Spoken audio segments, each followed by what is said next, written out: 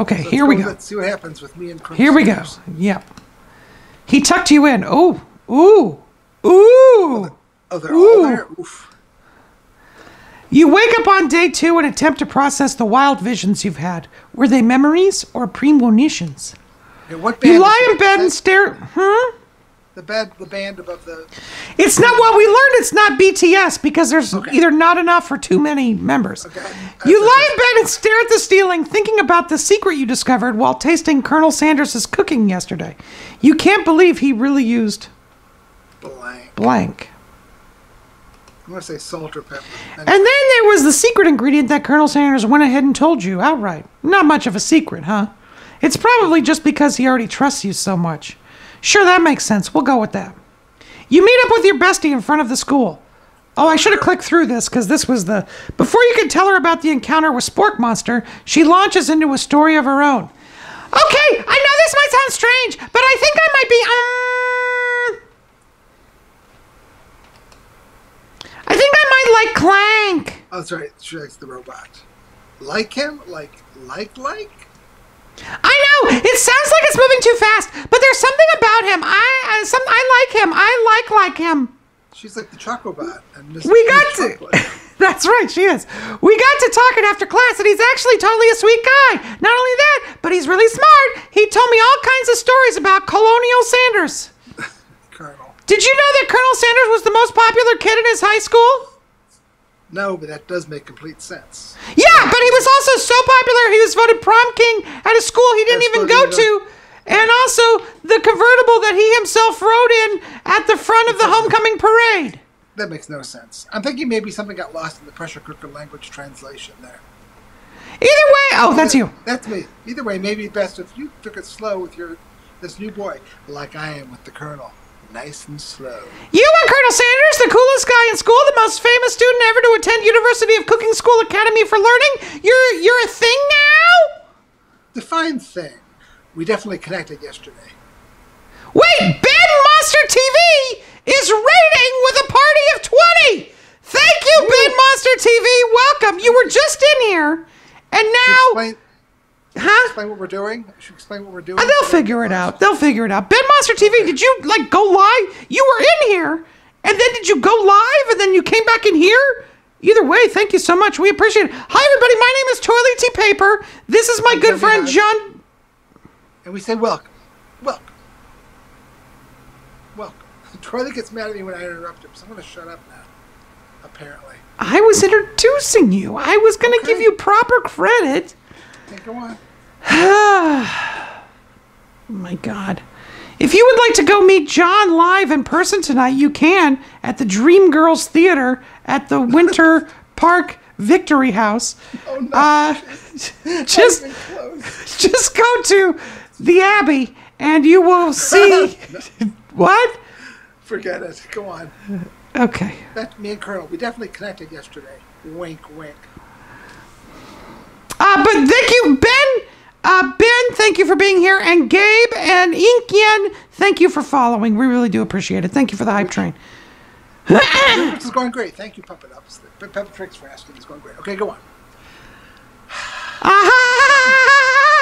Sure you did. You're great. Why wouldn't you? I guess. Laughing at the implication that you and Colonel Sanders might be a thing is definitely not cool. You are great. You have an idea of how to prove that your love is real. Well, if he's not into me, why did he tell me one of his secret ingredients? However, you don't tell her that you know a secret ingredient too, which you discovered on your own. Your bestie's eyes light up. A secret ingredient? Ah! Yeah, I just said that. A secret ingredient. Is there a dramatic echo in here? Miriam checks to make sure you're alone before continuing. Dot, dot, dot. Dot, dot, dot, dot, dot, dot. So this summer, while I was on vacation with my family, a lovely man approached me in a botanical garden where I was wandering. This can't be good. He probably offered her money to get the secret. Watch. Yeah, it's like a Slugworth and Wonka. Willy Wonka. He told me all about his passion for spices, secret spices. Charlie Bucket. The man even gave me some to show me what he meant. He said it was like a powder created from a super duper rare dried flower petals, and that if I did him a big favor, I could have some of my own. Please, Miriam, don't tell me. So I filled my suitcase with them and I brought them home. He was so nice. He even met me at the gate when I arrived. Later, when I cooked with them, a very strange feeling came over me, and the flavor was unlike anything I'd ever tasted. I think you're being very liberal with the meaning of spices here. Whatever. Anyhow, we both shared interest in cooking, so we stayed in touch. You know, like pen pals. I bet he would love to know more about new spices. He's not gonna. Well, I'm definitely not supposed to share Colonel Sanders' secret recipe. And besides, I only know the one ingredient, so I doubt I'd be much use to anyone. Please, please, please. It would mean the world to me. No one has to know it came from you or from Colonel Sanders. Ah. You know what the secret ingredient is? Love. Tell her the ingredient or make up a fake ingredient. Make up a fake ingredient. I'm not going to tell everyone. What do you think? Should you protect Colonel Sanders' secret or share it with your bestie? You quickly think of a fake ingredient name. I don't know. How about... It was Eye of Newt. I know, sounds like some kind of witch's potion, but what can you do? Eye of Newt, wow! She's annoying. Oh, boy. Her eyes light up imagining such a thing, and you figure out that you've satisfied her curiosity, and she'll move on. However, she immediately turns around and does some thumb typing on her phone that you can't quite see. That's probably not good. Before you can ask her to confirm what she was definitely not texting secrets to other people, you're interrupted. A wind rushes in. Cherry blossom petals fill the air. Oh, geez. It's Colonel Sanders. He's arriving at school. On a horse, apparently. That's paintbrush. That's paintbrush? Well, Stand back and admire his majestic glory, or run to him. Run to him. You decide the best way to show Miriam how serious you and Colonel Sanders are would be to run to him and get kicked by his horse. In the face. Surely he'll sweep you up onto the back of his stallion and you'll ride away together. That'll show her good. I see. Oh, Colonel, my Colonel. However, your sudden movement surprised the horse. It rears up, kicking you directly in the face. You called that one. The force of the blow completely knocks you out cold. Oh no, this is taking a horrible turn. In the darkness, you see a vision. Ooh, John, I'm here to deliver you a message. You just sound like, what's his name, Mr. Gherkin? I don't remember what Mr. Gherkin's. he's Mr. I don't remember what he sounds like. Anyway, Not this guy. It's important that you remember this exactly as I said. If you forget, the world could end, so you'd know it's serious. I have been trapped in a realm beyond, but a great prophecy relies on my return. Only you can save me. All you need to do is repeat my name 3 times. Gee, I wonder if it's Beetlejuice. And that name is... But before you can continue, you suddenly awake. Geez. You awake to find Colonel Sanders tending to you. Chicken tendering to you. He roused you back to life with a satchel of secret spices. Or is that just his natural seasoned must? Ugh. Oof. God. Compliment the craftsmanship of his horse's shoes or lean in for a kiss. I'm going to lean in for a kiss.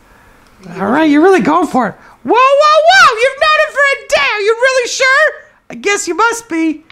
You put your arms around Colonel Sanders' neck and pull him in for a kiss. But he turns his face and you awkwardly kiss his ear. You can feel him shudder. Ooh, that's not good. Too soon. You clearly mistook his compassion for love. Your soul crawls inside of itself and you instantly die of embarrassment. Don't tell me this is the end of the... If this is the end, I'm gonna... Game over! Oh, give up. Try again. If we have to start at the goddamn back beginning... No, I don't want to start again. It's so stupid. We're gonna see where we're gonna start back from. Oh, we have to go through all this again? Okay. All right. She tells Miriam, yeah. Okay, skip. So instead of kissing his horse or whatever. Oh, you should have kissed his horse. That might have been good. She wants secret ingredients. He shows up. Fake ingredient, I already did that. Blah, blah, blah. I have Newt. There comes the Colonel. Stand back and admire his majestic glory. Because apparently that's what you got to do with these shitholes. Colonel Sanders' horse is truly a thing of beauty. Without ever acknowledging that he's being watched, he does a short horse dance before dismount with a flourish. He then slaps the beautiful creature gently on its ass, sending it running free into the countryside. You know, it looks like Daphne's water slide. Yeah, it does a little bit. You were so struck by the sight of him that you lose the ability to speak coherently. Oh, I didn't realize anyone was watching. Don't worry, he knows his way home. You attempt to compliment Colonel Sanders, but the words don't come out exactly right. No, that's too much? No. What a horseful beaut you have. I mean, what a horseful beaut you have. Dang it, that's what I just said. Beautiful horse. Being a good friend, Miriam attempts to cover for you. Oh, John, it just gets really nervous around people they like. What? This is not helping. I mean, they got food poisoning and were up all night. It was gruesome. You should have seen it. In another life, they got kicked and killed by a horse. It was horrible. Your horse. She gives you a wink and a smile as if to say, situation handled. Can't blame a gal for trying. And with that, Colonel Sanders disappears into the school, leaving you and Miriam to follow. Okay. You enter the classroom when you see your two rivals, Ashley and Van Van, are doing something bad. By the way, they're hiding. You know it must be really bad. I can't even see them. They're not even... Like counterfeiting recipes bad. Experimenting with restricted ingredients bad. Summoning a demon bad. You try and get a peek over Van Van's hulking shoulder, but he sees you coming. Oh there, little one. I'm not sure you're exactly ready to handle this. Why don't you make... what is her? She was like Amanda. Why don't you make like a bee and mind your own wax, honey? Tell them to stop acting immature, act like you're not interested in them, but really try to get a closer look. Ooh, I'm going to do number B. Let's see what's going on. You sit near the rivals, but leave your back turned to them. You can even hear Van Van mutter something that sounds a bit like a magic spell. Oh, this can't go. This'll... Hocus pocus, schmocus pocus.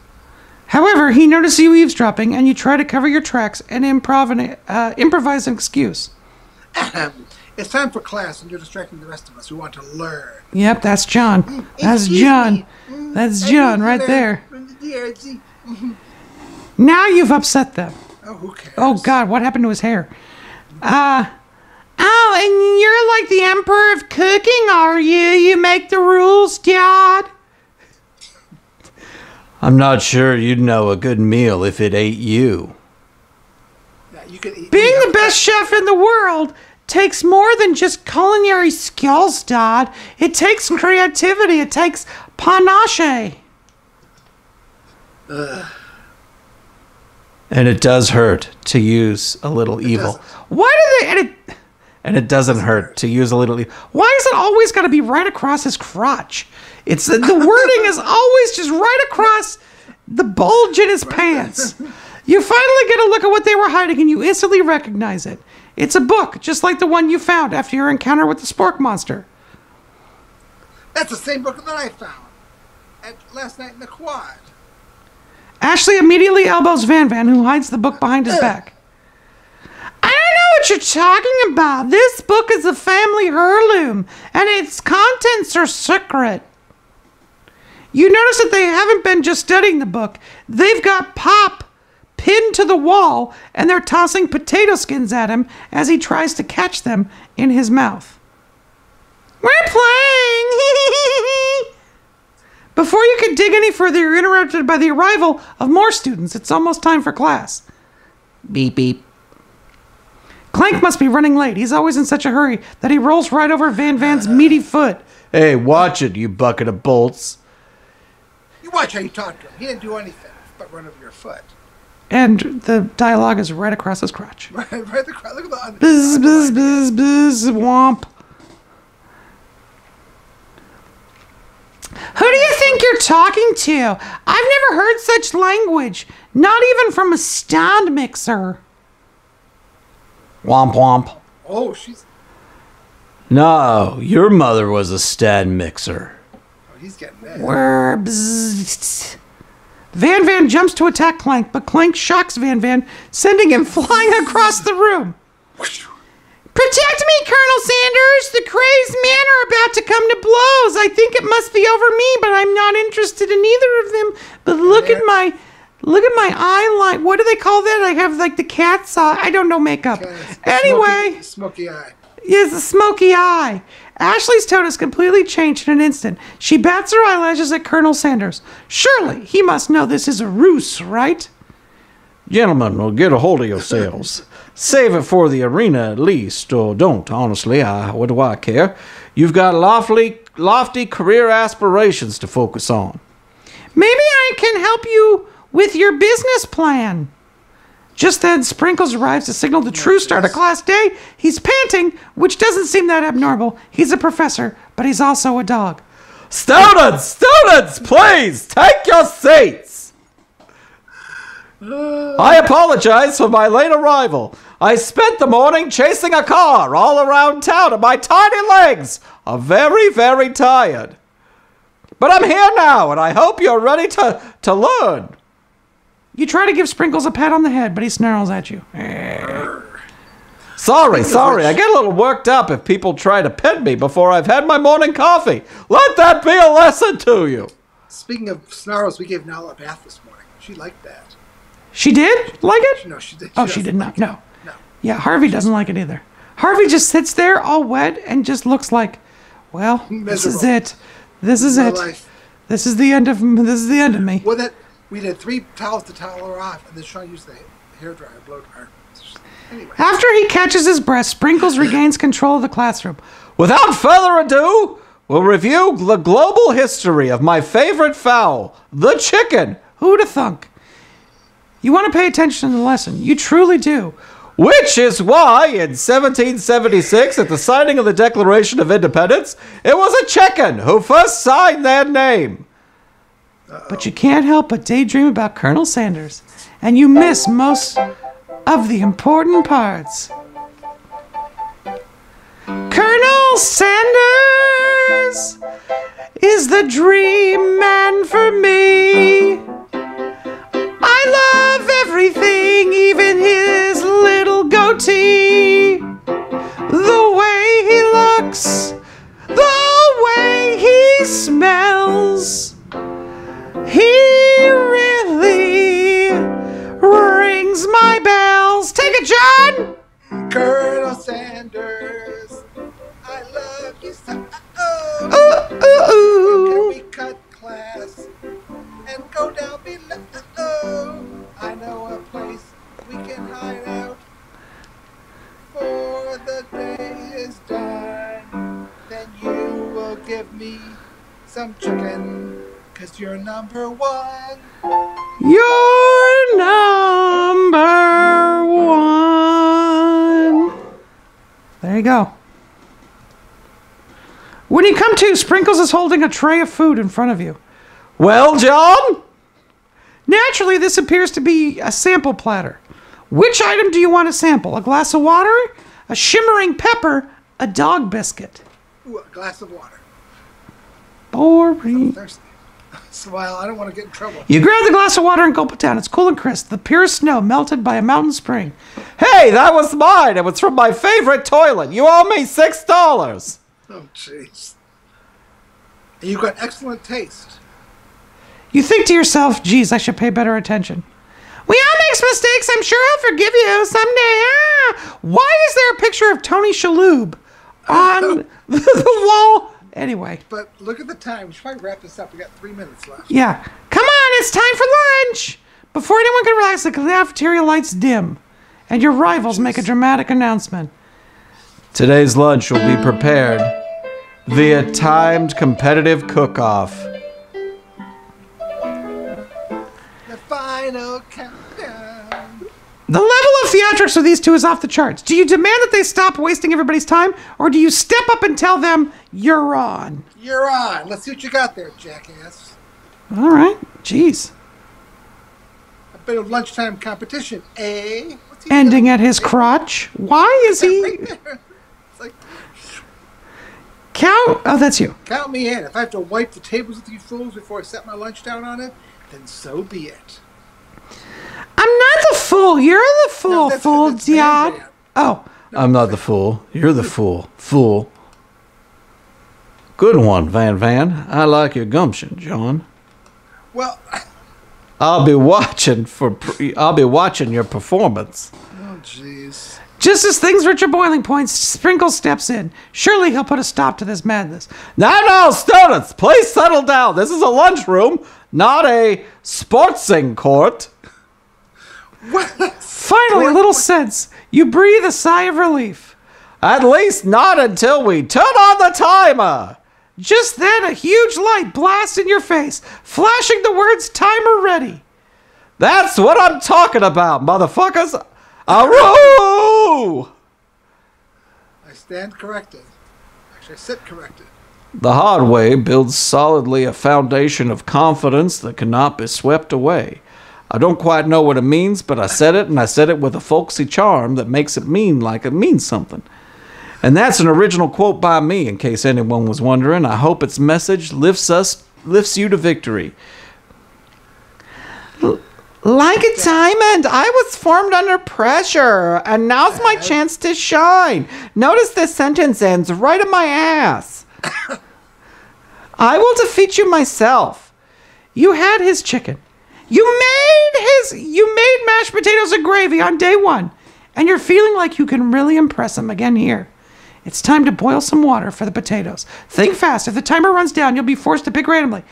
What temperature does water boil at? 100 C, 100 Celsius. That's right. But how could you have even gotten into high school without knowing that? Oh, God. You got to be quick, John. I was telling you, you're like, Winner gets to rub my furry belly. Let that enticing offer motivate you. You're gonna need this. You're gonna need to season the chicken before you cook it. You don't know Colonel Sanders' recipe exactly, but you have an idea. 11 herbs and spices.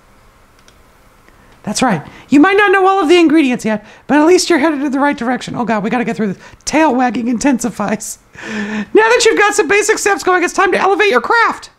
What state of mind offers the most flavor? Vigilance, trust, gratitude. Trust. That's right. You must never take this opportunity for granted if you hope to succeed. Your classmates are rooting for you, but Ashley is simply stronger and faster than you. You better pick up the pace if you want to survive. When you were a child, your father told you to never forget where you came from. Every day you meditate on his advice and draw energy from that place. Small town with dreams and big dreams are born. That's right. This is your shot, and you're not going to miss it. Aroo! Oh, God. Huge pressure. You try to shut off the noise in the arena and focus on your cooking. What is the sound of success? Sizzling. Silence. That's right. When they taste your cooking, they'll be so taken with it that they'll be unable to speak. You notice Colonel Sanders out of the corner of your eye. I believe in you, John. So stupid. He's actually cheering you on. Which would be awesome, except knowing he's watching makes you totally forget what you were doing. Now all you can think about is Colonel Sanders. How many spoonfuls of gravy would it take to fill a traditional victorious? It's done. What were you thinking? Get back to the competition. Grr. You were stranded on a desert island with only one desert cookbook. Which do you take? What a hunk. Oh, God, you're really failing this. I know, right? You know what? Shouldn't you be focused on the challenge? You're failing behind. Sorry, I forgot the question.